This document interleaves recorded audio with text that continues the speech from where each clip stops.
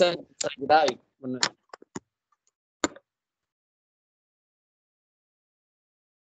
Yeah, there we go. That's...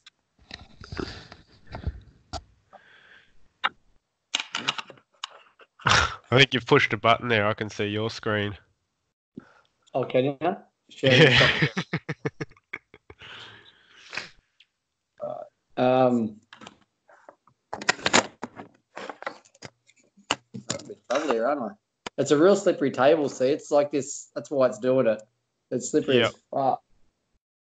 Give me a second. I'll find something a bit sturdier. Righto.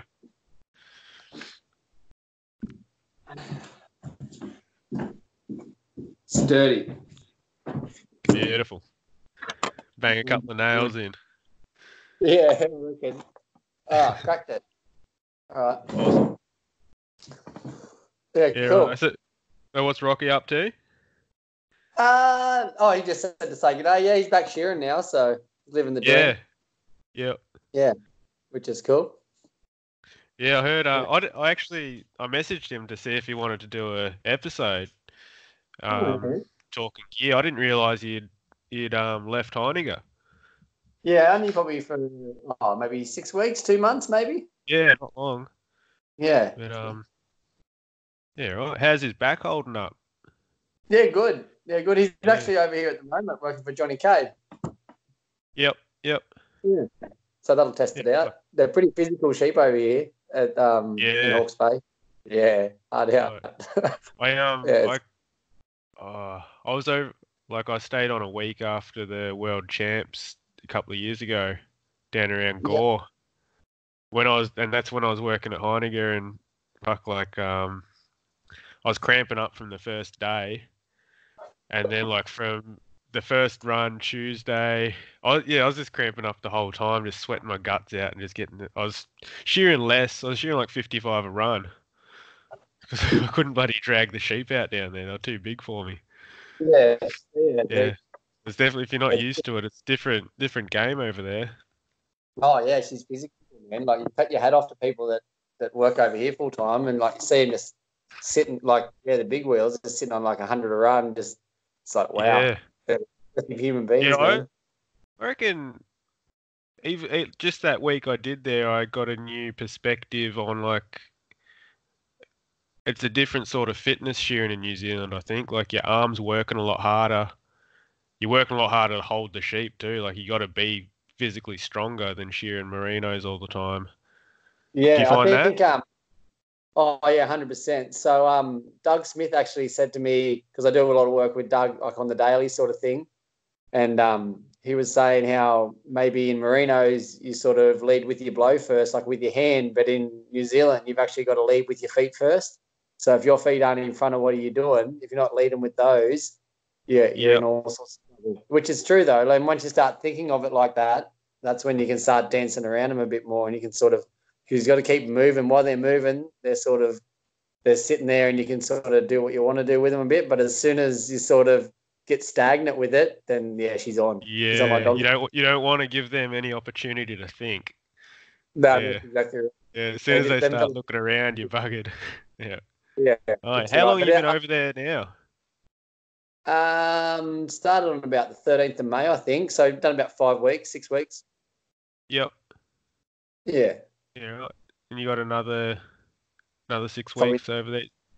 Something like that. Yeah, I'll come home early August. Yeah, so coming home early August, and then I'm actually going to move over to WA for a couple of years. So, yeah, right. Yep. Packed up my whole house. Yeah, packed her up. She's in storage, and then me and my little girl and au pair are going to cruise over there. Yeah, sweet. Yeah, so we got a little bit of family over there. So Stella's auntie on her mum's side lives in Bustleton, and I've done a couple of seasons over there already with Crackers, Mark Buscombe at Quinn Denning. So I'm going to go back there. Oh, yeah. Yep. No, it's a good outfit. It's good. I like it over there. It's productive and good people. Some good shearers over there too. How's your daughter like traveling around? Loves it, mate. She loves it. She's very cruisy. She's very resilient. She probably hasn't had a normal upbringing, that's for sure. But No, she loves it. She just cruises around, goes with the flow. She's pretty lucky here because she's got a couple of little friends in Rolly's kids as well, which is sort of is with them a couple of nights a week sort of thing. And he's got a daughter sort of 1 year older, daughter 1 year younger. Then he's got another boy sort of a couple of years under that. Yeah, from Stella. Yeah, we did a similar thing with our kids. We just had a caravan when they were 1 and we went for like 18 months. So my daughter was like 1 year old, or 6 months old when we went traveling actually, till she was about 2. And my son, he wasn't cut out for it. Yeah, right. Yeah. He didn't like the constant change, eh? So, but wouldn't phase it.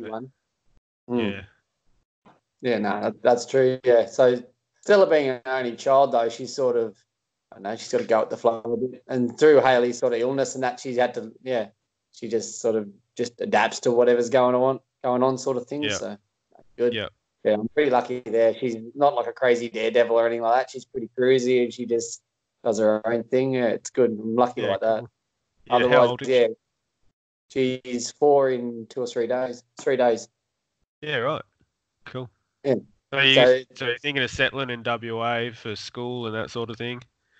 Well, she's booked into like a preschool sort of system over there now, but we'll see how it all goes. And because it's sort of like living in another country over there to a degree, like from New South Wales. Like, it's closer to be here in Hawke's Bay than in Bunbury, but it was mate. Like I like it over there. Like their sheep are definitely more favourable, I think, for shearers around that Quindeni area than where I'm based in Young. So just see how it all goes, and just going to wing it a bit, I suppose. But it's sort of not worth. Originally, I sort of didn't have to go over there that long, but for me to move all my furniture and everything over there, like it's a few $1,000s to ship your stuff across 4,500 k's. So I thought I might as well go over there. And I like working for Crackers and that. Like he's a good man, and work for him and Sarah. I thought I might as well just commit for a couple of years, and Stella was still only being kindergarten then. So what about like have the sheep numbers affected that decision in New South Wales? Because that'd be no, I haven't took that into account. No. Yeah, right. I got a mate working out of Tottenham. I was talking to him yesterday, and he said like they're going to finish up next week, when normally they'd be working through to nearly November. Yeah, right. Yeah, well, it's obviously a bit more market out there. Young's very reliable. Like I was talking to a farmer, and he was saying he's not even feeding sheep at the moment. So yeah, right. Yeah, there's probably good spots and bad spots, I guess. It's a big state. Yeah.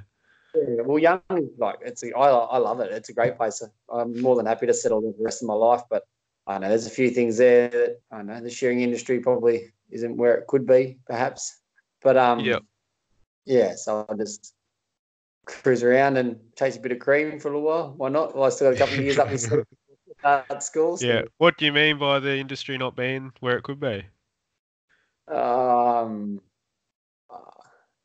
It's a bit tricky one, a bit political question, that one. Probably just without dobbing anybody in.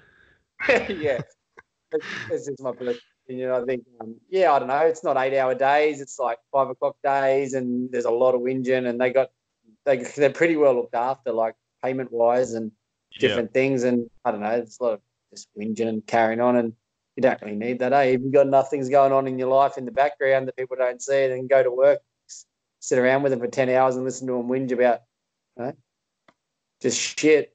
Like, it just doesn't, to be honest. Like, there's, they don't know how lucky they got it. So, just go and chase a bit of cream and keep working towards a few goals. And that's my plan anyway, mate. Try not to get involved. I know everyone runs their own race and they've all got stuff going on in the background. So I'll just worry about keeping my head in the right place. Yeah, it seems like there's definitely a sort of whinging culture in maybe the Australian shearing industry, more so I'd say than the New Zealand industry. Like they tend to be more like head down, ass up, and do the job. They no doubt they can still complain about shit, but they tend to work through it. But I think the Aussie industry tends to sit down a bit more, but then you can't argue with the fact that the Aussie industry is probably where you want to do most of your work. Like conditions are probably a bit better, and maybe that the whinging and the better conditions go hand in hand. You know what I mean? Like, take nothing away from Aussie people or wool handlers, shearers, presses that do work through it as well. Like it probably might be a little more predominantly whinging in Australia, maybe, but there's some good buggers out there that work through a lot of shit too. So credit to those guys as well. But for example, like was it yesterday? No, day before. We had a presser. He couldn't come to work, so the rouseabouts just jumped in. We were doing a bit of belly crutching, and we had 3 girls there. One just worked the whole board for 4 belly crutches. One penned up these they weren't the smallest ewes in the world. They're pretty stodgy, sort of flighty sort of ewes. And then another girl, she got on the crank down and press, and they just done that all day. Split sheds. No one whinged. Just got the job done. It was just like, wow. I admire that sort of stuff because, in Australia, like you see them work through their smokos and stuff like those presses on those crank downs and that. Quickly do a butt, which isn't as quick as it is in a TPW. Then run out, pen all your sheep up so they're nice and warm for you. When you start the next run, it's just like, wow, credit to them. I just sit there in awe of them, really. I'm just like, wow. And just cruise around. And in Australia, like if someone had to do that in the middle of their smoko, it's bloody near the end of the world sometimes. But not all. I remember I worked for a team up around Wagga, and like good guys to work with and everything, but just it was a different culture from where I'd come from, where it was like after a couple of days, like started with a new shed with a new group of guys. I was like, what time we working to? And they're like, 4:45 knockoff. I was like, okay, like when in Rome, it was, 40-minute drive home or something. And we all went in the same van. And, but to them, a 4:45 knockoff means they're all packed up in the bus at 4:45. And I was still shearing. And I was like I did that for 2 days and I was like, fuck, I'm just going to drive my own car and work, I'll work till 5 or whatever. But that's why the whole thing I think is a bit of a saga. You know what I mean? Like fair enough, the argument sort of with the award, you work so many hours a week, and that's cool. That's how it is on paper. Well, that's how people can approach it. I suppose they're in their right to, but I don't know. It's like you got 8 hours a day to make a living. If you got kids and a mortgage, and you know what I mean. Like why shouldn't you utilise that? So it's a bit of a divided line, but that's why I like the whole thing. And it's just easy. There's no arguments, and hey, there's no like pull up here, pull up there. You just work your 8 hours a day, and sweet. It's easy. It's good to work with. And like I think that's also the beauty of our industry is you can go and find a team that fits you. You know what I mean? That's right. You can move around. You don't have to apply for a job. You just pick up the phone and hopefully you got a friend that knows something. Good news travels around. Yeah, that's right. Oh, I know. That's what I did. I tried to find people that I wanted to work with and try and swindle my way in there a little bit. And it's worked out for me. So that's good. Yeah, right.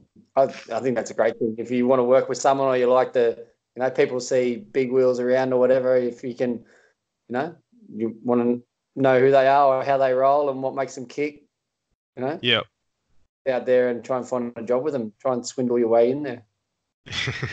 So how long have you been going over to New Zealand for? It's sort of gone in little patches a little bit. So I first went over in 2009 and I done a season at Taimananui over there, and that was good. I enjoyed that. It was a bit of an eye-opener though, I won't lie, coming from Australia to there. And then I went down south to Balclutha and that. And then after the first year, I probably didn't go back for maybe 4 years, I suppose. Yeah, and then I worked with Darren Ford in Western Australia over with Crackers, and I was just like, wow. I was like, can you get me a job? Can I get a yeah, no worries. And I was like, oh, yeah, sweet. So I went down to his place for a few seasons down there, which is good. And I'm good mates with Darren, which is awesome. And, so I went down there. And then last year I started coming back again. Obviously I had a few years, a bit of stuff going on in my life. And then when I started training for the record and stuff, I wanted to sort of be in some highly productive areas, and I've got some friends that have lived in Hawke's Bay before, and they knew Roland and done a bit of work for him and that. So I sort of picked Tip's brain, and he got me the job over here, and I was lucky enough to come and work for Rolly November, December last year, and it was good. He had another mate, Hayden, that I knew. I'd done a couple of seasons with over here as well, so it's good to have some common ground over here. And yeah, it was awesome. It was real buzz working with Roland. He's an impressive human being on down tube, that's for sure, and a good bloke to go with it. He's a good man generally. Yeah, he's good. Yeah, I can only imagine, man. I noticed watching like the videos of your record attempt. You actually, I was surprised how smooth your style was for an Aussie. It's not something you like. Even watching the other Aussies at record attempts, it's like there was definitely, I could see like a Kiwi influence there. Like you had a real smooth sort of last side, and I think even your first leg and undermine looked pretty good. Is that something you'd worked on leading up to the record, or is that just how you shear all the time? I definitely keep working on everything, really, sort of for a little bit of an edge on all sections of the sheep, I think. But I think the hind legs definitely sort of come from, probably the last few months I've done in New Zealand. I think just picked up a lot of stuff, just sort of, with a keen eye, working with good shearers like Rolly and Leon Samuels and stuff like that. You're picking stuff up and sort of implying it when you can and stuff like that. So, you just sort of keep your eyes open and pick up stuff that makes it easy, I think. Yeah. How long had you had your eyes on the record attempt? Have you been thinking about it for a few years? Oh yeah, definitely. To be honest, probably since I was about 20 odd years old, I think, because I'm not really into the show scene sort of thing. It's not really my jazz. Credit to those guys that do it. Like they're masters of their craft. They're awesome. But I don't know. I've always just been quite intrigued by it, and probably wasn't always living the lifestyle to get there at the times when I was younger. But I'd always thought about it, and probably around 2012, things sort of started changing, and it sort of started doing a lot more. Was getting into exercise, and I was doing a couple of triathlons and different things, and I could see the improvement in my body and my work and stuff, and then sort of got the ball rolling. Got a couple of people that give me some advice and put a bit of faith in me and stuff, and it sort of didn't work out at the start because other things happened in my life, and then it just sort of fell in my lap really. So it did. So I just sort of took it and ran, which was good timing in my life. Really, probably needed something to feel a bit of a void. So it's good. Yeah. Yeah. No regrets. We didn't get the result we wanted, but I thought we'd done pretty awesome considering it's a lot of people's first time, and there's a couple of probably decisions that could have been a little bit different, but it's hard to say without the experience sometimes. So I was happy with the tally in the end because we had a fair few variables go against us. So I was happy with that. 450 merino used. Yeah, I mean, who does that? Yeah, it probably like 10 shears of showing that tally on full wool merino ewes? I don't know. Yeah, well, if you put in 9 hours, it's like over 500 anyway. It's like 500 mark, so it's all good. What? So like there was a few things that went wrong on the day. It was pretty cold, I think. Was there anything in the lead up that you actually would change if you were going to have another crack at it? Yeah, I think so. I think because of the season, it was really dry and tight, and they do a lot of cropping where we do at Oxton Park where we done the record attempt. Yeah.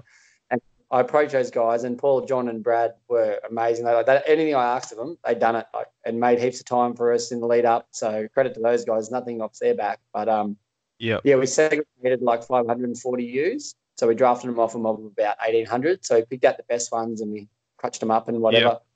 Yeah. But because we wanted to keep them off the stubble because they've got a bit of micro and stuff out there in the sort of Grenady Ridgy country as well. And we just wanted to keep them off there for the cut. We're probably more worried about the cut than anything else. Obviously, it's a pretty big factor. And so when we're doing our sprints with the flock ewes, so they they worked it out so we could do those same black tag ewes a few days in the lead up. So we'd be shearing through like that. So we had like those exact same sheep, or pretty much same age sheep, like 2 days, like a day and a half before, and we could do all my sprints. We done my sprints while the shed was actually in work, sort of thing. So sort of all flew through quite nicely. And so with the sprints in the flock sheep, they were a little bit lighter in condition, but because they hadn't been looked after quite as well, they were actually a lot better shearing. So they weren't quite so tight around the point. So our sprint times were like, they were really good. Like they were sitting around that 480, like no worries, you know what I mean? And then that sat in my head pretty good. So I'm laying in bed the night before and like, massive storms come in. The whole room's lit up by like lightning and thunder all night, but it didn't even worry me. Like that, physical and mentally prepared. And with the sprints, it didn't really worry me. But we didn't actually shear any of the record mob the day before. And then once we got into them, they were tighter around the head and a bit more condition. And plus there was a couple of hurricanes turned up in northern Australia, one in the west, one in the east. By the time they hit land, they pushed all this rain down. We had 90 mils of rain that week, and then that big storm the night before, and you're not allowed to use any artificial heating now. So, you know, they got quite tucked up, and that's how it goes. So what went right? The cut was good. The cut was unreal. Like my gear and that click on my gear, it was just unbelievable. So during the flock sheep, you know, you could use 2 or 3 combs a run, and you're only shearing like 70 or 80 a run in them. And then all of a sudden you're shearing like, you know, 56, 57, 8 sheep an hour, and you're only using 2 combs a run. You know what I mean? And it's just humming the whole time. So we're changing the cutter every 12 minutes, I think, something like that. We're working on, And that was good. Like some of the cutters, you know, we're still cutting not too bad at the end of it, and some of them were, you know, you're asking a couple sheep to go. You're like, you know, like Rocky, when's the cutter coming up? He's like, righto, 2 more sheep, and you're like, yeah, sweet, no worries. But body was good through the day. I couldn't fault it. I was surprised because if you've never gone into anything like that, you don't really know what to expect. Like, you know, you don't know if you're going to hit those tight, you know, those real hard spots through the day. But I didn't, which was pretty good. It just sort of all worked out. But in saying that, it was like probably 8 to 11, 12 degrees through the day, depending on where the hailstorm, like we had big hailstorm come in and just the wind, and it was pretty mixed up weather-wise. So probably wasn't as fatiguing on my body as it could have been if it was a warmer day. Yeah, so you looked good right to the end of the day, right? Like you didn't seem to slow down at all. Yeah, you're right, you go. Yeah, how much do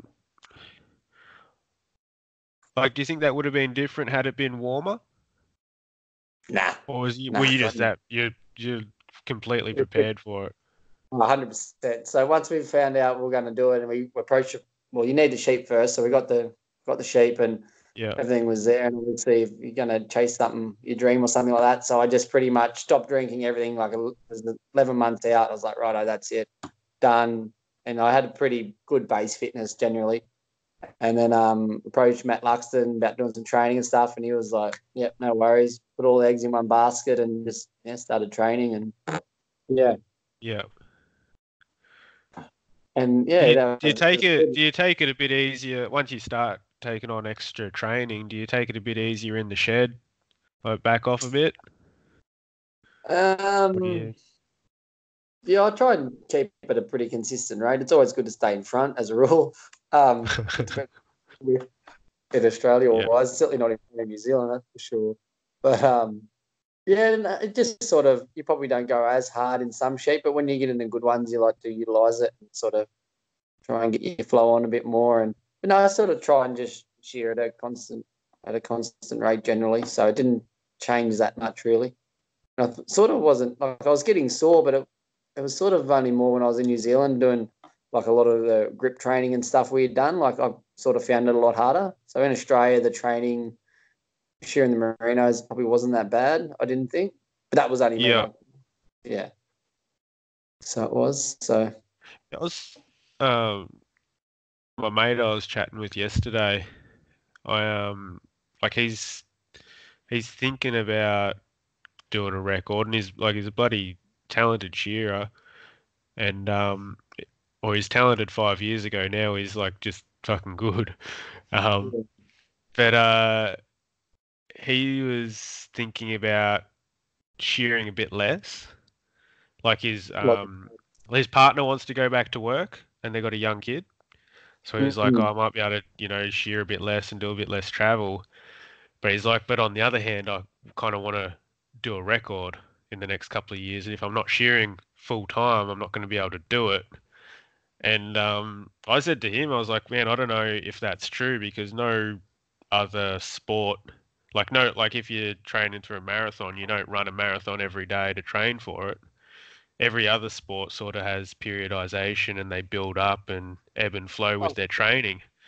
Is that something, like if you were viewing that record as an optimum preparation, do you think you'd be working 5-7 days a week in the lead up, or would you sort of, ideally, would 3 or 4 days a week be more of a perfect I'm no recordologist by any means, but I can only experience. I've only attempted one, but I think 5 days is good. 5 or 6 days, like as long as you got that one rest day, like I think is pretty smart. This guy would work 7 days and wheel in it too. I think it's probably mental capacity, depends how you think of it. But I think if you were gonna do a record, you certainly wouldn't want to be doing 3 or 2 days a week. You'd probably want, especially that last 6 months, you'd want to be doing 5 or 6 days every week, training, nutrition, obviously no drinking, no processed foods, just keeping it clean and smart, and good recovery, good to sleep if you can. Having young kids, sleep's a bit of a dream away, but you just do the little things right, all those little 1%ers right. Because I know I actually hurt my back. I've never had a back injury. It was only like just throwing this bit of a kettlebell around, and I just sort of hurt my back a little bit. Nothing serious by any means, but I was just having a bit of trouble with it. And I usually go to a chiropractor, and I've got a great chiro, and it was sort of a bit stagnant still. So I went to a physio, and she was saying, you just got to do those little 1%ers right. And it was right, like for the rest of my preparation, which was probably 6 months after that. I just started making sure, just really being pedantic on little things like stretching and doing all that. And so she worked for first grade rugby team in UK. And she was saying when you rock up to do all the briefs in the morning, you've got these 18, 19-year-old young bucks just cruising around, hardly stretching, doing their thing, just running on testosterone. Then you've got all these sort of superstars that are like 30, 33 or something at the end of their tether, and they're just doing everything, like 1%ers, just stretching, doing this while they're talking, just all those little things. I think they're the things that will get you over the line. Yep. How much time would you put into that, into all those extra things? Like on a shearing day, how much extra work are you doing? You mean like stretching and stuff like that? Yeah. Yep. I've been a pretty adamant stretcher probably for like 10 years or something, I reckon. Because obviously I'm not a very big guy. I'm only like 73 kilos sort of thing. So I think it's good for me to work a lot smarter, a bit more technique and stuff like that than trying to sort of demand it off a sheep and sort of, a bit tricky, and just watch other people, how they get the sheep in and out, especially in New Zealand. Like try and get some of the sheep out. Like they're big, strong, agile buggers over here. So you got to be sort of half smart about it. You're going to get hurt one way or another. But, I was pretty lucky with Matt. Like he does a lot of mobility as well. So you train sort of like four solid days a week, and then you sort of have like 3 days or 2 days of mobility. You know what I mean? Like there was something to do every single day. Yeah. 5 days training. Then, on your days off, you're doing mobility and stuff. And I think that's where you get a lot of your even extra strength, really. Hey, like you just easier to move around and just easier to control, and just, I think mobility is a big thing. Just keep focusing on things like that. Rolling, massage, chiro. You're putting your body through a fair pizzling, really, because there's not many jobs in the world or sports where you're doing, I'd train in the morning, so I'd do like an hour and a half in the morning, get up super early. So obviously when you come home from work and you're a father, you don't really want to have to go out and grind and spend an hour and a half out in your shed training. So you get up in that dead time in the morning and get out in the shed and make it happen out there. And that way you're done. I think it's an advantage training in the morning. Well, it was for me, I thought. I thought you could probably put a bit more into it than in the afternoon. Yeah. Yep. Yeah. Yeah. I've found that too. Trying to, like, when I've been doing weights, like my deadlift loses 50 kilos from the morning. Really? Like if I want to do a deadlift in the morning, I can, like, before shearing, I can max it out. But after shearing all day, like, stiff and sore, and like if it's a bit cold, and I can't warm up and put it right into it. So I feel like my back's gonna snap. So yeah. just Well, nothing that's too another thing. safe, Yeah. At the time when I actually went in, because obviously my trainer was in England and that, and he answer any question I had, like, very promptly. It was good. But I even ended up going to like a strength and conditioning coach, and just sort of perfected a couple of little sessions and just perfected on it like that, because it's sort of, that was sort of more as I got closer, only like a couple of months out, because everything was all pretty sweet. But then sort of with the kettlebells and things will get heavier and the workouts would get pretty intense.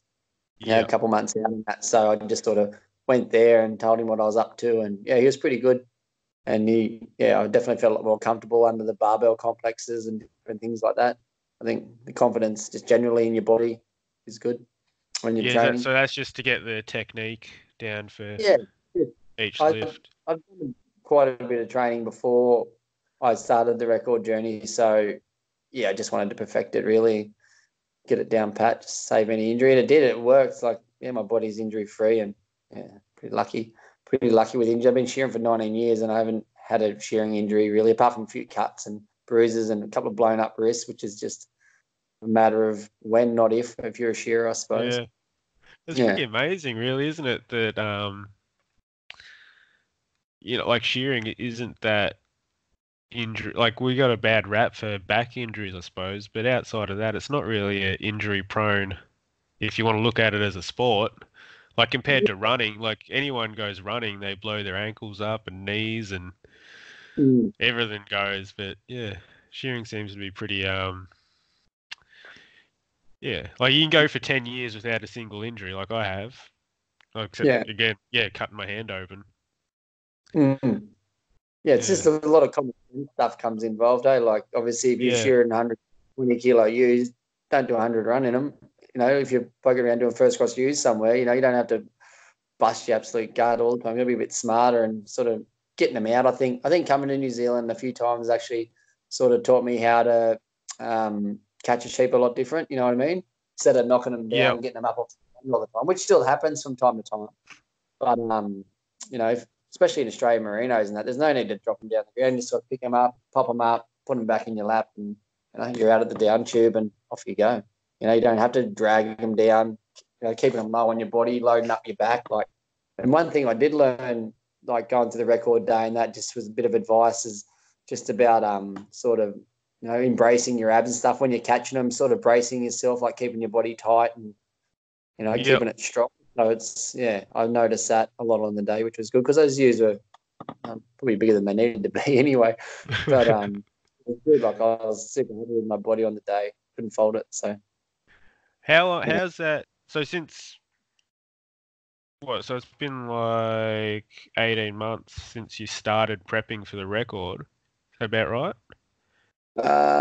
So it was March last year. Yeah, so March, April, May. Yeah, so something like that. Yeah, 15, 16 months. Yeah. How's that affect, since you've had the record attempt? How's all that prep affected your day-to-day shearing? Like, is that something you would go through even if you didn't have the record attempt? Would you go through that again to get the benefits? No. It's good. Like, I love the fitness. Like, once you're on the bars, you're good. You're getting, you're living clean as 100%. Yeah. So, you every time you train, you get stronger. Like, your body is just growing. Like, it was amazing. But the dieting, like, I like to have a few beers and like to eat brownies, processed food. You know what I mean? Bread. Like, if you're gonna do it, you've got to put all your eggs in one basket and keep it clean. And so the dieting is the only downfall of it. I think the fitness and the lifestyle is great. I think as a human being, I think I grew a lot. Just Yeah, that's definitely something I'm happy I come away with. Like, yeah, just definitely a better man generally. Yeah, I in think what way? just a bit of clarity. I think being sober and working towards a goal and like a big goal. You sort of work out who you are and where you want to be, and give me clarity for the next couple of years of my life. And yeah, so being a solo dad, as you probably know, you need to keep that bit of clarity about you and keep moving forward. Yeah, yeah, yeah. I find I get like the day-to-day stuff, which is pretty important for kids, just bores the shit out of me, in all honesty. And if I don't have something like that's why I've taken on projects like this podcast and like I'm training for the Melbourne Marathon. But if I don't have something to work towards, I Yeah, just start sleeping in, going to bed late, Netflix, like every bad habit that doesn't cost yeah, money, I'll I'll pick up. But once I pick something to work towards, yeah, I can get out of bed earlier and be a bit more, get the kids off to kinder, and then I can go about my day, the things that sort of motivate me, for yeah. It's sure. all really though, isn't it? It's all Yeah. simplicity. Being productive, productivity follows. Yeah. Yep. I signed up with Dylan Fowler for he's got this 4-year program, and I actually pulled out of it on Friday because I realized the goals we set were like I thought, oh, maybe in a couple of years I could once I get back shearing I can go for a record as well, maybe like a multi-stand record. And I realized like I'm just not motivated to shear anymore. Like it's become a job. Like now that I've sort of let go of shearing, like now I'm running as a sport. Shearing's not the sport anymore. Now it's just the job, Yeah, and right. it's That's like, fair. Yeah, I yeah, think yeah. everyone. It wasn't something Yeah. I expected at all. But once we Mm, started going through the mobility and all that sort of stuff, I was like, fuck, like all I really want to do is run. But it yeah. took actually signing up with him and committing to the goal to realize that I didn't want to do it. It was, You might be in the right it was spot. in terms of Yeah. getting clarity, like that really focused me in on the problem. Mm. Yeah, Yeah, that's fair interesting. enough. But see how it goes in a couple of years when your kids are a bit older and they mightn't be quite as tricky to work on. I don't know, I have any older kids, but when they're younger, they can be pretty time consuming. Trying to program them a bit with your parenting. I think as parents, you've got to try and program them a bit, eh? Like that's your job, I think. Make them Yeah, understand things, and have a good perspective on life, and treat people right and all that sort of jazz. Maybe in a couple of years, you might feel more comfortable. You might have a bit more free time. You probably get sick of running. It's just probably just yeah, that maybe. buzz you're on, really. But Yeah, if that's your I dream, think a lot of it's because I'm not shearing, I can't apply any of it to what I like yeah, lifting the weights that's shearing specific. I can't see the benefits of it straight away, maybe. Whereas running, I get to go and run 4 days a week. So it yeah, was just in terms of like where my money was going. I'd rather spend the money on a specific running coach that I could see. Probably like you just went to a weight coach or a strength and conditioning coach that can give me feedback that I can then apply straight away. yeah. That was But sort of well, Matt gave me like all the feedback I needed. It was sort of just more my peace of mind sort of thing at the end of the day. Like, yep, yeah, like the bit of money I spent on Matt Luxton was money extremely well spent. Like it was, yeah, anyone that wants to imply stuff with their shearing and that should definitely jump on his stuff because it's unreal. Like I honestly can't talk highly enough of it. Like yep, yeah, my fitness, mobility, and that is just yeah, it's good. And it's sort of I haven't been doing a lot of training, but it's still carrying through. Like I'm definitely quite strong and endurant, which is good. So yep. definitely So you're carried on. gonna, so you did the record attempt and then training fizzled out a bit. Is that? Yeah, I think after 11 months, it just moved down the line, sort of turned it on for a bit and had my birthday and stuff cruising pretty close after that. So, and yeah, I think, yeah, it was a pretty bitter pill to swallow. I think if, you've finally invested all that time and money into something you've always wanted to do and you fall a bit short, 3 runs short or something like that over the day, Yep. And because I think we lost a couple of sheep over the day, so we done like 454 or whatever. And it's pretty hard to take. Like, obviously, I didn't just go on a booze binge or anything like that, but it was just good to relax. I remember waking up the next day, I was like, we had a pretty big night, and then I just felt like I was out of jail a little bit, to be honest. Like, just got up, had toast for breakfast. Yeah, just fucking into it. Free just, man. Yeah, much go and eat 2 steak pies. I love pies. Yeah. They were hot as fuck. I still ate them. They were good. Do you think you'll have another attempt? I reckon. I don't think we'll let defeat define us in that thing. Like, we had plenty of speed to do it, like in those flock sheep. So it's just a matter of getting the ball rolling and finding some better sheep. And because they're probably bigger than they needed to be, but I wanted to try it locally anyway. It was always a bit of a gamble doing it, sort of over in Young, sort of southwest slopes, edge of the Riverina-ish sort of thing. So it was a bit of a gamble and sort of had a bit chucked at us through the day. So that's how it goes. But at least we know where we are, know our body can take it, and we've got that speed there. We can find a few more compact sheep. And you learn heaps too. Like, I haven't been to a lot of records really. I went to the 3-stand one up with Bo, Bobby, and Muddy. And I went to Muddy's second weather one, and I was going down south for the main shear once, and we dropped into one of Stacey's 9-hour attempts as well. And then I went over to Lou's attempt and supported him. And you pick up a lot of things, like especially from Lou's one, like seeing a bloke shear at 500 pace on merino ewes, you can see that it's a possible thing, and you can just see what he's up to and what's working, and feel the things that possibly didn't work. Not that much didn't work for him, but it was good. It was a really good buzz being over there. It's good. Yeah, right. Is that is that part of the? Oh, obviously, yeah. You said you're moving over there, maybe chase some better sheep. Do you think that might be the place to do another record attempt? 100%, yeah, 100%. Yeah. Where it's at, I think. I went over there around Corrigan probably 4 or 5 years ago, and I was blown away just actually by the size of the merino ewes. Like how small the merino ewes could be. I'd never seen merino ewes that little. Like, I don't know, maybe like 35 kilo ewes, and it's like full grown. Yeah, it's amazing, and the wool just falls off them. No, they're swimming. Yeah, it's good. They're getting a bit of rain over there at the moment. They're having quite a wet winter, so that's got to be a good thing to a degree, anyway. Yeah. Well, I think maybe it's a bit different around Young, but back to what my mate was saying around Tottenham, he reckons a lot of the farmers there are saying they're getting like 10% lambing. So there's not. That's Tottenham. It's a different world. Yeah. Yeah. No. It's going to be the only places with sheep might be where it rains, I think, for the next year or so. Yeah, until we get something. Cycle.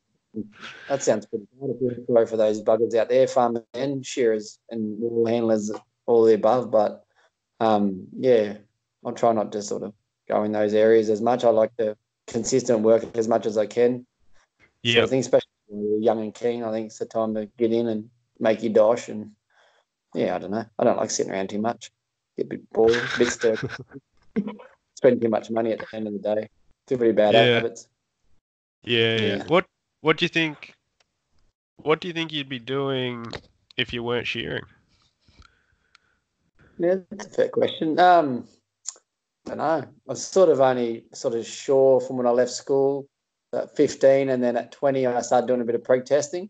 So I'd done that for like sort of 5 seasons, and it was like 4.5 months. So from January to sort of nearly June.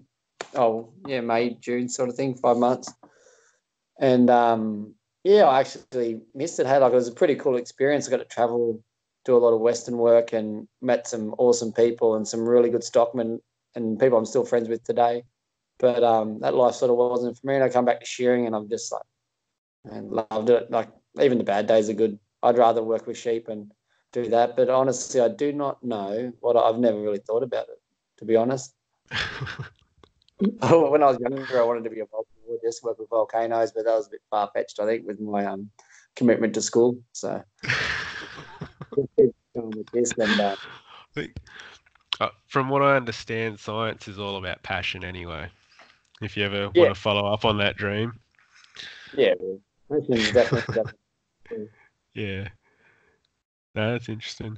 Um, so are you from a shearing background, like in your family Yeah, or farming? definitely. Yeah, yeah. Yeah, Both my parents are off a farm, yep, so spent a lot of time on those farms growing up. And my dad was a contractor for about, I don't know, 16, 18 years, something maybe a couple of years longer, something like that. Yeah, yep. just south of Dubbo. So yeah, so that was. Yeah, right. So you knew a bit about it. Yeah, I've seen the farming side of it, the contracting side of it, the shearer side of it. I can sort of see it from everyone's perspective, which I think makes maybe my shearing life a bit more acceptable in certain ways. Like when you talk about conditions and working with people and how to, yeah, I've sort of seen it all from different angles. So it's easy Yeah, to accept. No one's perfect at the end of the day. that's right. I think I take my hat off to most contractors. I reckon that's the toughest job probably Oh, in the industry. Like, and especially the guys that are shearing full time and contracting. Like, that's I don't know how they do it. it's a big workload. Yeah. Yeah, shearing all day and then being on the phone at smoko lunchtime after work. A phone Like, call and and dealing with another other one. people's shit. There's like, and yeah, Some, that's a rough but- gig. And then copping all yeah. the flack that they cop. Yeah, Yeah, and most of them don't ask for it either. Some would, but majority of them don't. yeah, Mm. yeah, cool. So, you want to talk a bit about charity stuff? Or just more of yeah, anyone in need. If you see people out there fundraising generally, hey, I think if you know if you got a few spare bucks, or if you see someone organising something to raise money, whether it's for MND or cancer care flight, like if they're going on a hockey trip or something like that, doesn't matter for school. Like I think if anyone Yeah, can throw a buck somewhere, being the recipient of quite a bit of charity over the last few years, I think it'd be only fair if you know, if I can give back, or if anyone else can, like a few bucks here, a few bucks there, it all adds up if everyone's doing it, sort of yeah, thing. And people putting their own time and money in to do these fundraisers and stuff like that. I think it's an extremely noble thing to do, and I think it's something that every human should support. To be How does it? honest, How does it? Like, how does it feel being like? Obviously, nobody wants to be in this position, but how does it feel actually being the recipient of charity? it's difficult. It is if you've worked your whole life, and you never really had to ask for anything like that, and then next thing you know, people are going out of their way putting on different fundraisers, and the money comes in. It's extremely overwhelming. It's sort of changed my life and perspective a lot, I think. Yeah. Like some people are Yeah, strangers, some people are your best friends, some people are just friends you haven't seen for a while. Like it's amazing which people have the biggest heart that you've sort of come across in your life. And I think, yeah, and even, like everyone's at different stages in their life too. So when I was going through it, there's people in different stages of their life. Some could give time, some could give money, some couldn't give anything. So yeah, it's yeah, it's just something I think is very noble, and I think meeting people that are in situations like that when you're at a desperate plea for fighting for your life, really. Like I know people we met on Hayley's journey. Some have got brain tumors, some have got motor neurone disease, and just to see how they conduct themselves is enough for me to give up my time and money that I can, not huge lumps, but just bits to give back. Because when you can see how strong and courageous those people are when they're facing something that we probably may not ever face, is just the contribution that those people leave behind is it's phenomenal, really. yeah, yeah. And it's I think I've only had a couple of touches where um like when my son was born, he was in the NICU unit, like with all the premature babies. Just because he had a bit of trouble and we were at a low risk hospital, so he was under observation for a week. And there was parents that they'd had premature babies and they'd been in that unit living, more or less given up their jobs, left everything and stayed there, like 6 months, 9 months. They'd been living at the Ronald McDonald House and just to be with their kid every day. And it's like a lot of those people don't have, like you don't know, they may not have family support, they may not have anything. And it's, like I walked out of there, the Ronald McDonald House put us up for a week. I walked out of there and I just handed over a deposit for what I would have paid to stay at a hotel because I knew we could afford it quite easily. But I actually, in my life, I don't see, like, you see the charity events and everything, but I don't actually see the people that often. I don't come in contact with them, and it's only a couple of times where I have, but it definitely brings it home, eh?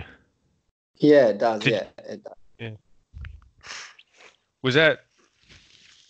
I mean, before you went through that with Hayley, is that something you were aware of, or?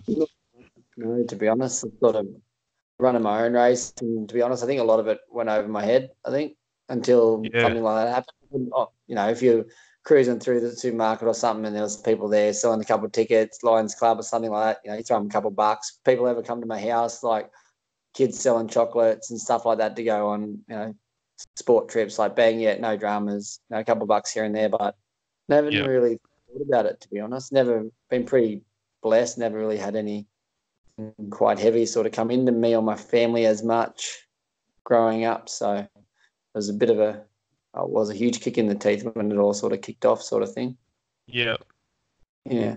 So how did that start?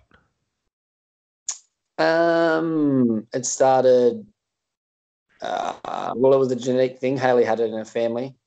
So she actually lost her mum, her sister, and her brother. So it was sort of, I didn't grow up where Hayley grew up either. I didn't grow up in Young. I grew up in Oberon. So I never even really heard of it at all, to be honest. And then as I got to know Hayley, and obviously you don't talk about things like that on the first date or anything, but as thing goes on, you talk about parents and different things, and you're like, oh, wow, that's crazy. But to be honest, we never really looked at it like as if she was ever going to be diagnosed or anything like that. It's just, I don't know. People can contract anything anytime. I think we probably all got something lying in it genetically. You know what I mean? It's just a matter of triggering it, whether it's MND or cancer or any of those bloody things out there. But, she just started sort of losing her thong a little bit, like as she was walking, a flip-flop gender, whatever you want to call it. Just sort of a toe stopped working sort of thing. So, and then she started getting pains up her leg. So we went to the specialist, and he was clinically concerned, and sort of all started like that. So, but by the time you've sort of worked out what's happening, you've lost 70% of your neurons anyway. So you're sort of already, shoulder deep, really. You know what I mean? You just, So some people can live for 10 years when you get to start down in your legs and that, because obviously there's no vital organs and anything down there. But in Hayley's case, it was only 15 months, I suppose, from diagnosis. So every case is different. It's all sort of problematic. But so that was how that was. Yeah, it was pretty difficult. So just lots of support and So did you have to give up work at that point? No, no. So she's pretty bloody tough. She cruised around because we had a 13-month-old daughter when she was diagnosed. So she cruised around on a walking stick for a while, and we took on a bit of alternate practices and stuff like that. Obviously, there's no cure, so she took on a lot of fasting and just super clean, natural living and stuff like that. She actually done 21 days of water. She's done a big, huge water fast, which pretty much resets your whole body. I don't think I could live on 21 days of water, that's for sure. But I think that definitely helped her, mentally especially. but yeah, so as time went on and she lost mobility and she was in a wheelchair, we got a young girl, Jess, to come and help with Stella and Hayley. So Hayley could obviously still talk. She was a pretty strong talker, very positive human. So you could command Jess around, and Stella's cruisy as, so they just all sort of worked on that. Stella used to help Hayley out as well. Like, she was funny. She was only young, but she knew what was happening, I think, to a degree. And she sort of help out around the house too. You wouldn't see many 2-year-old kids sort of doing what she was doing at 2 anyway. But yeah, and I did. I went back to 3 days a week.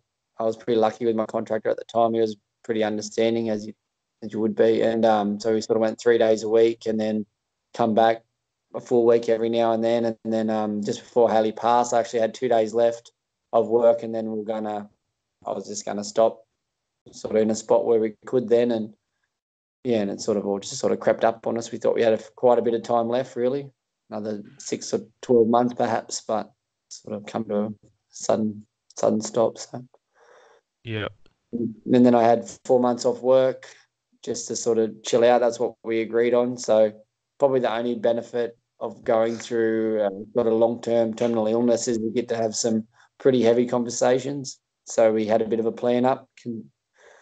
So sort of, if anything was to happen to Hayley, we knew what to do. So I just sort of acted on those plans and took some time off and chilled out with Stella, and it was good. 4 months being a single parent's a long time too. As you said, like, it's a tough job. Like, my hat goes to mums, dads that do it. Like, it is a big job. It's a big job. So I was happy to go back. Especially when you take on, the full responsibility of it as well. Yeah, that's right. Yeah. Yeah, right. Man, that's heavy stuff, eh? Yeah. Yeah. It's shit. Yeah. But like I said, like, Hayley was a rock through it all. Like, I think she just continued to inspire more and more people as things went on. You know what I mean? Like, when you're facing something like that, and she certainly changed my life. She always would have, even if she didn't get sick. But just people around her just changed their perspective on things. I think even on how they approach life and medicine and different things like that. Like, she certainly was a game changer for a lot of people, I think. Yeah. Mm. What so that would have been obviously the raising money would have been a huge part of the record attempt as well. Yeah, we've done a bit of a fundraiser. Yeah, Rocky and I put one on, and then probably didn't get as many bums on the seats as we wanted, but we ended up raising maybe like $4,000 or something. We got like a guest speaker come in. Andrew Matthews is really good. If anyone out there wants a really good keynote speaker, Andrew Matthews is awesome. He was really good, just a sort of inspirational sort of guy. Real good fella, easy to book.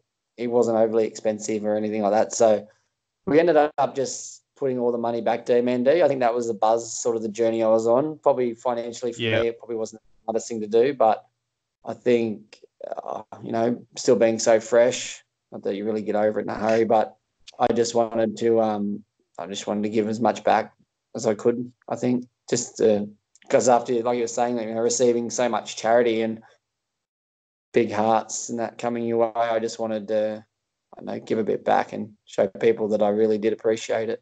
Because you can never thank people enough. You can shake their hand, give them a cuddle and kiss, but because cash being in that situation, like, you just, bills don't stop, everything's still rolling in, things break, need new things, registration on cars, your life's still running at the same pace as it was before it all happened.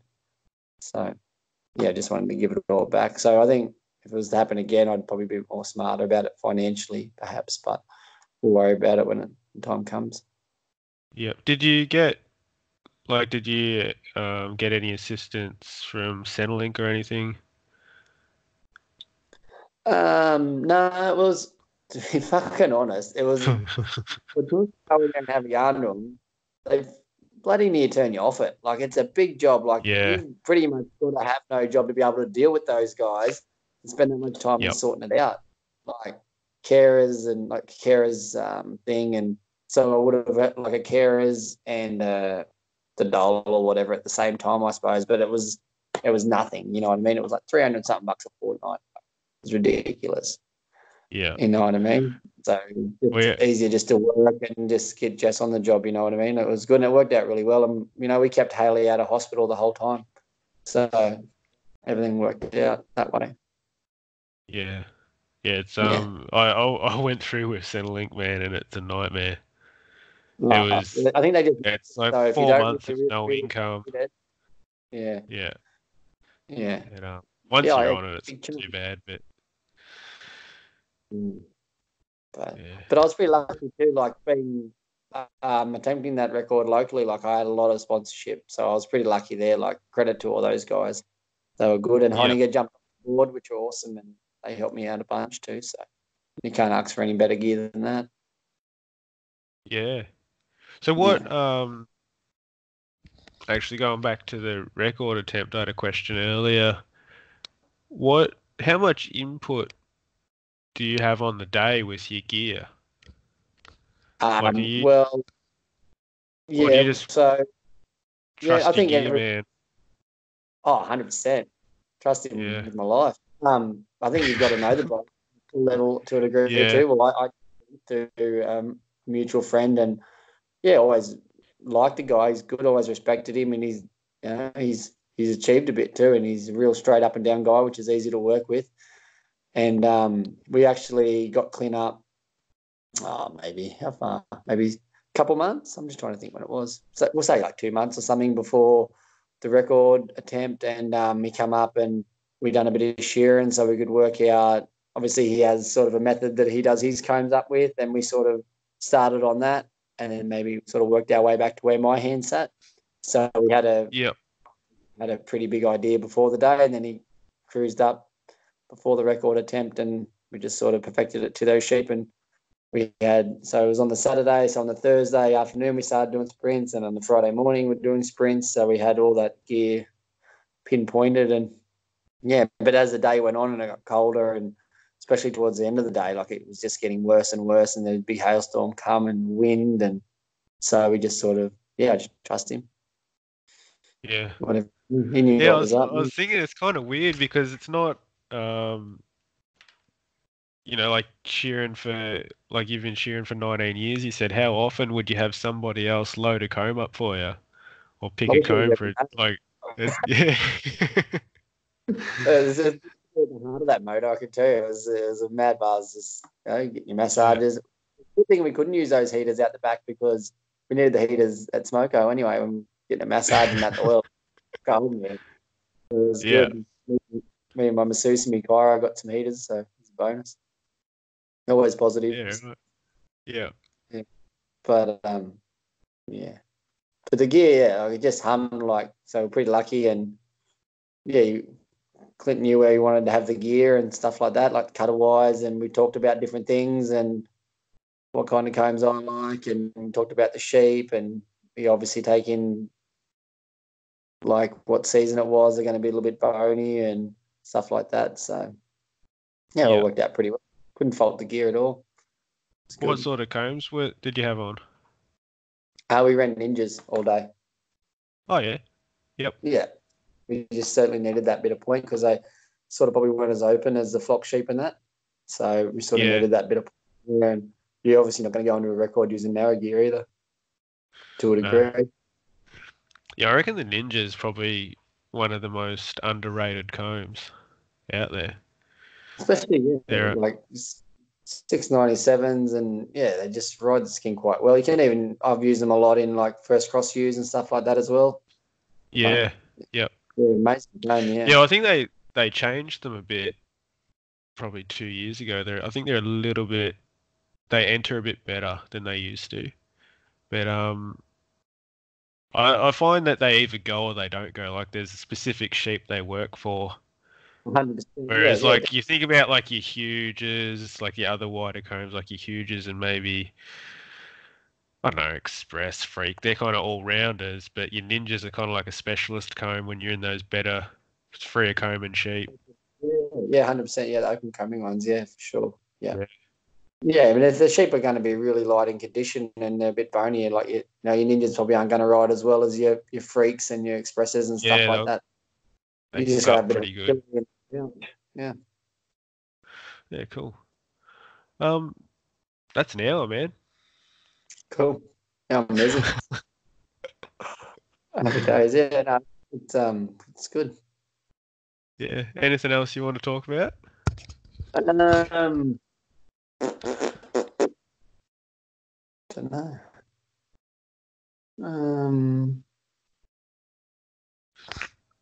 I know we covered a fair bit of stuff though. Eh?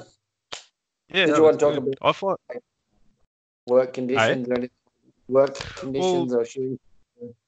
I do, but I was actually just talking to my girlfriend before we started. I was thinking I might start keeping the episodes to an hour, and hoping that whenever I'm talking to someone, there's more to talk about. They might come back on, if you know what I mean. Yeah, that's Keep cool. them a bit I'm just short. trying to sort of really important. Well, anyway, I think got it. I don't think we upset anyone, which was good. Kept it pretty. Well, I'm happy. I'm happy and you're happy. That's the main thing. Yeah, I actually watched. I started listening to yours and Dylan's one day, but I know when you got kids, sometimes it just doesn't always work out. So I listened to his one a little bit. Then I seen you done another one with was it someone do it Blackie? Was it a lady? Yeah, Vanessa Murray. Yeah. She's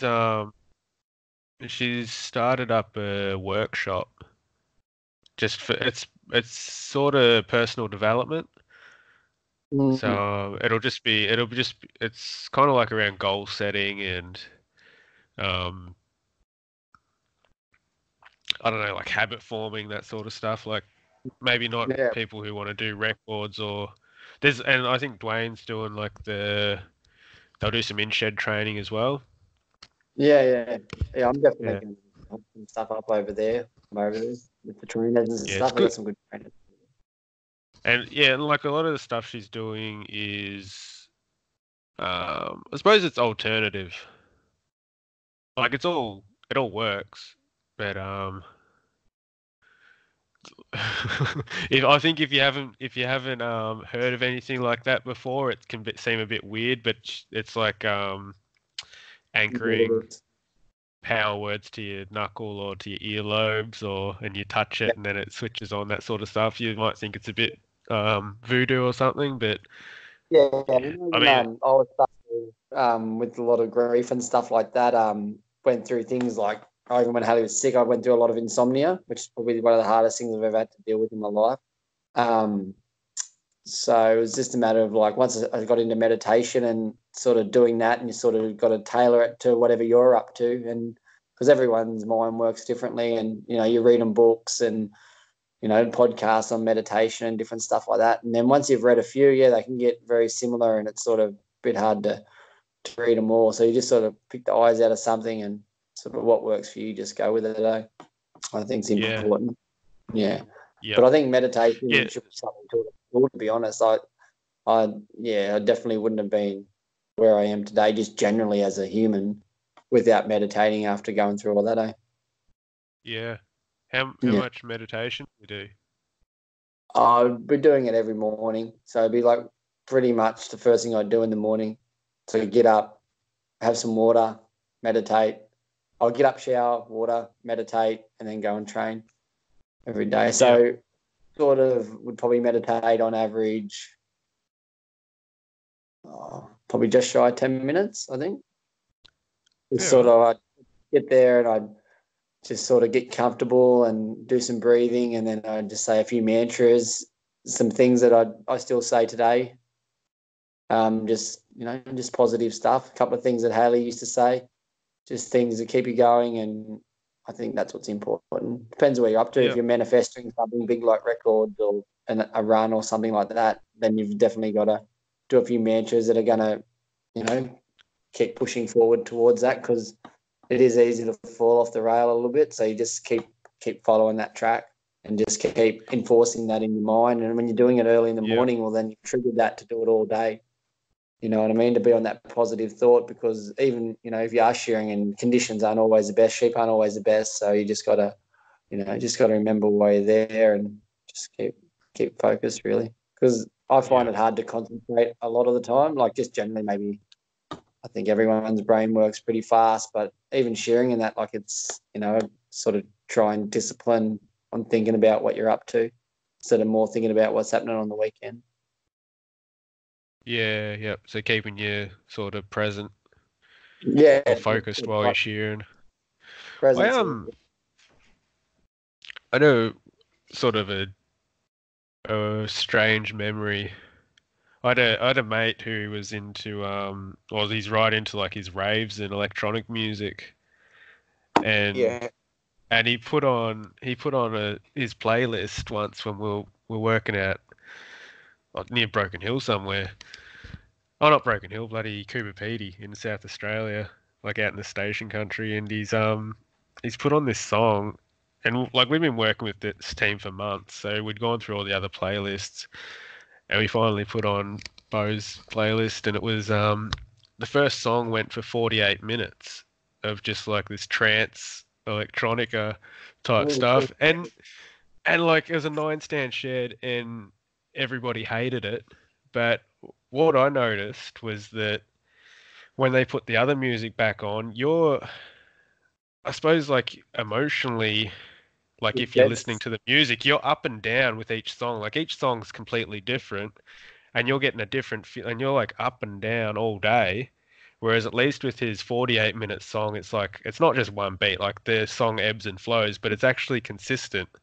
And I got to like not not think about music for 48 minutes. Like it was just background noise, and I actually really liked it. So I now I find like I listen to podcasts when I do go shearing. I tend not to listen to music anymore, but if my Bluetooth headphones go flat, I actually leave them in now and block out all that noise, so I'm not getting that up and down all day from the music that the shearers are playing. Yeah, I think music's a necessity. I think I'm not. I do listen to some podcasts, but Yeah, I'm probably it's not for me at work. I don't think.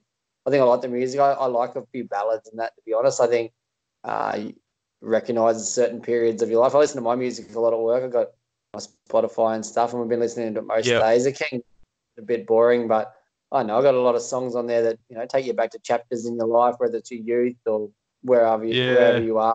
Extremely motivating to me. I'm a big music person, 100%. Listen to music all the time. Been listening to like lots of 50s and stuff lately, like some old. I met someone and yeah, she's been playing a lot of old stuff, so it's been like yeah, old stuff. It's been good. It's been a good buzz. It's good to be on something different, and yeah, it's yeah. good. Do you find you pick, or have you ever thought about it? How do you like if you find you're picking a genre like a 50s music? Do you see a reason for doing that? It Or probably is it just, person to a degree, and if it's a positive yeah, thing, I think it's good. It can get you on that buzz. I think everyone's got a couple of songs that, you know, or the genre. So yeah, I listened to a lot of house music when I was younger, and, you know, been to a few raves, and, you know, I actually started listening to country music only like, all right, maybe 5 years ago, and I actually quite like country now. It's good, you know, it tells a story, yeah, and I think, I don't know, I think once I went through what I went through, I was more than happy to listen to stories because I guess I had a story myself to tell. yeah, So I really relate to a lot of it, and they're all productive people, eh? Like, I listen to a bit of rap and stuff too, but not a lot. But yeah, I just like the storytelling. To be honest, I like a good story in the song. yeah. I mean, the only reason I asked that, I found that when I'm feeling flat, like I'll pick a lot of if I find myself picking a lot of high energy music like rap or metal or rock or something, I can think back and think, oh, I'm probably feeling a bit flat now. And when I'm picking, I don't know, like things like John Butler or more sort of Mm, hippie, peaceful music or reggae or something, yeah, I'm probably feeling a bit stressed. You know, like I need to sort of be brought down a bit. yeah. Yeah, I've sort of drawn that Like I don't pick the music consciously, but when I'm picking the music or what I feel for, I can think back and like, oh, I probably, I might be a bit stressed or a bit flat or a bit highly strung at the moment. Yeah. Yeah, it's all good. Yeah, it all comes in waves, doesn't it? It's life. Yeah. Yeah. That's the kind of shit that I think about. It was good, man. Yeah. Yeah, no, I like a good bit of metal anyway. It's good with a bit of metal. Good. I was, 90s music's probably like what I listen to the most, when you're a teenager, stuff like that. So, like a bit of 90s. Yeah. Yeah. Like a bit of 80s rock too. Can't beat it. A bit of Motley Crue and whatever. Bit of high intensity guys, mad hair and Yeah. leathers running, doing their thing. Have you seen they've got I guess it's a movie on Netflix? No, I haven't seen it. I'm waiting for the right time. It'll be awesome. Yeah, it looks pretty intense. Yeah, it looks awesome. Yeah, Yeah. it's good. So good. So it is. Yeah, Cool. All right. All right, we might wrap it up there, man. Yeah, all good. I didn't go take it anyway. Cool. Yeah, that was good. When you get